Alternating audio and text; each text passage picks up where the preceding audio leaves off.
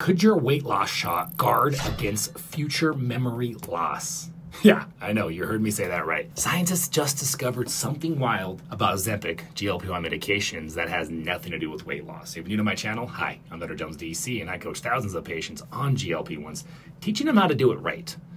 Okay, here's what happened.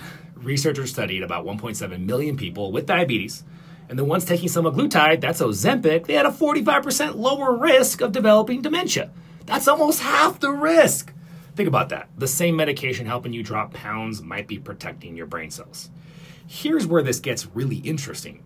The effects were even stronger in women and older adults, and that's exactly the people most worried about memory loss to begin with. So scientists think that GLP-1s reduce brain inflammation. They might even clear up those sticky plaques that we know are the primary driver of Alzheimer's to begin with. It's like your weight loss medication is moonlighting as brain armor. Look, we're still waiting on the big clinical trials. Results will drop later on, but if you're already on a GLP-1 for weight loss, you might be getting a 2-for-1 deal here, protecting your waistline and your memories, and that's what I call a game changer. Always, always, always implement strategic lifestyle interventions. Use these medications as an opportunity and not a crutch, and we're always going to be here to help you. Let me know in the comments, what do you guys think? Should you use GLP-1 medications as microdosing as a preventative strategy? We'll see you later.